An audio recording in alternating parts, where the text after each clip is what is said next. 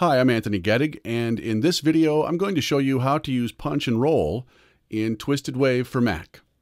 So we start a new Twisted Wave file, just a plain open document, and then we need to check a couple of preferences in the preferences. So you'll go up here to Twisted Wave, Preferences, and we're looking for the Editing tab.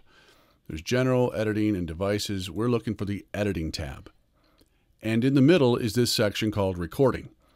And you want to set these up before you try to punch and roll. The waveform, that is, how much of the waveform do you want showing? This is totally personal preference. I have mine set to 30 seconds. What we're really interested in here is the pre-roll duration when punch-in recording, and it could not be easier. I mean, really.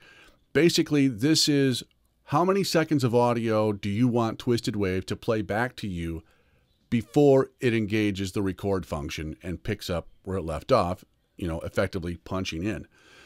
So I have mine set to 5 seconds. So when I go to punch in, it's going to play 5 seconds and then start recording right then. Punch in will insert audio. You really don't want to do this unless, I guess unless you want to. Most of the time, though, you're just going to be picking up where you left off, and that's what this is all about. So make sure you have these set appropriately. Maybe you want a longer time. Maybe you want 10 seconds there. I don't know. 5 seconds is a good time for me. So I'm going to hit OK here, and then I need something to record. So I have decided to use the Twisted Wave reference manual. So we'll zoom in on some of this here. There we go. It's a little easier, so that we can have something to record, mess up, and punch in with. Okay, so here we go. I'm going to start the recording and start in on my narration. Introduction. The Twisted Wave reference manual is available both in a browsable format from the Help menu and as a... Okay. All right, so there I've messed up. So I want to come in here, and I'm going to pick it up from and as a... Okay, so let's do that. I'm going to put it right at the end of, well, not too, I don't want it too close, but pretty close. At the end of that phrase, and hit Command-Shift-R.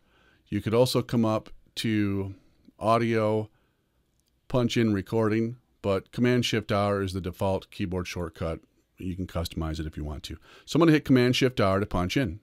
The Twisted Wave reference manual is available both in a browsable format from the Help menu and as a printable PDF here. What makes Twisted Wave unique is its ability to deal with very large files. You don't have to wait there we go. I messed up for you. So I'm going to pick it up after this little bit here. Very large files. After very large files, we're going to pick it up there. So I'll place the cursor there, Command-Shift-R.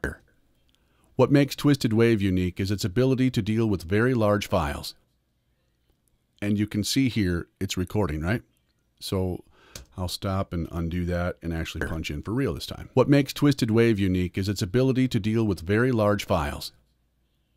You don't have to wait until Twisted Wave has finished loading a file or applying an effect before you can start playing the result or applying another effect. So as you can see, this is our recording. I'll trim off the beginning there and also the end, get the last little click off of there. And you can see this is our basically finished recording. You can go on and do your processing and any EQ or whatever you want to do with it now, but your raw audio is captured. And the cool thing about punch and roll is this. When you're done recording, you're essentially done editing. You're like ready to go, ready to continue on with your project.